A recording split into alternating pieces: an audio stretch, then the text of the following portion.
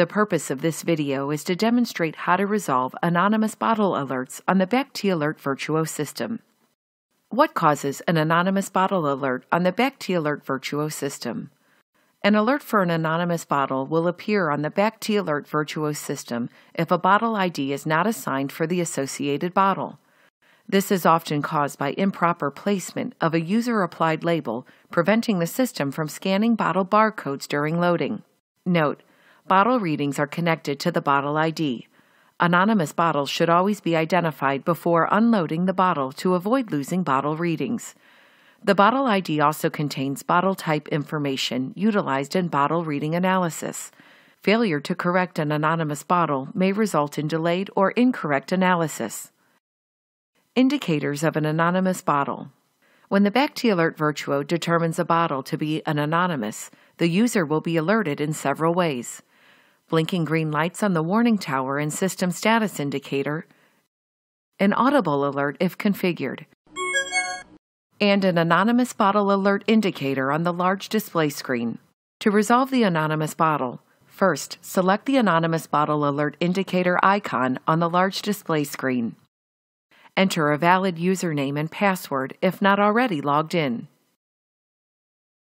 From the Edit Bottle Record screen, enter the bottle ID in the appropriate field if visible in the image and select Save. This may be done by typing in the information using the wireless keyboard or touchscreen keyboard. Note: the bottle type will fill in automatically as the bottle ID is entered. Close the window by selecting the X when finished. If the bottle ID is not visible, obtain a scannable bottle ID barcode, such as a generic barcode label. Before unloading, enter the generic bottle ID by scanning using the barcode scanner below the large display screen or typing in the ID. Note: failure to identify a bottle before unloading may result in a duplicate bottle record and lost bottle readings. Select Save.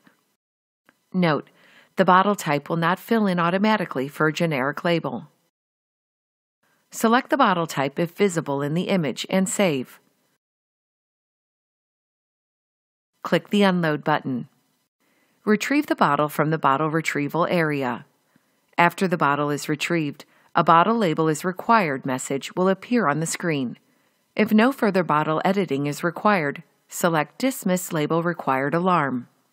If further editing is required, such as bottle type, select Edit Bottles Requiring a Label to return to the Edit Bottle Record screen. Place the generic bottle barcode vertically onto the bottle and reload the bottle onto the conveyor belt. After the bottle is reloaded, a Bottle Successfully Reloaded message will appear. Select Dismiss to close the message.